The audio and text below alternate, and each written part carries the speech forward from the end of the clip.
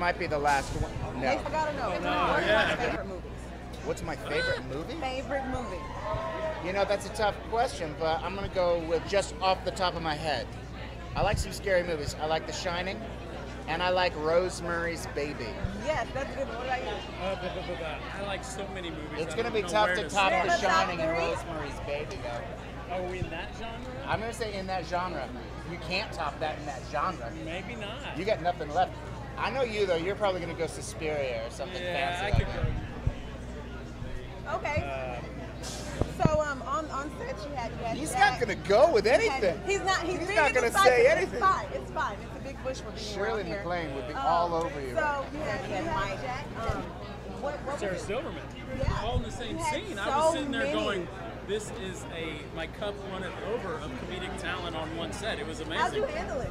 I just let them do their thing and, say great job. Speaking of doing your thing, I've seen you do your thing in a plethora of films. I mean, all across the board. I want to know, your character in School of Rock, is there anything about your character that's close to your personality in real life? Well, it's the closest of all the characters I've played. You know, my passion for rock is real, and and I poured a lot of my my rocket sauce into the character, and it was important to me that I get it right because of that.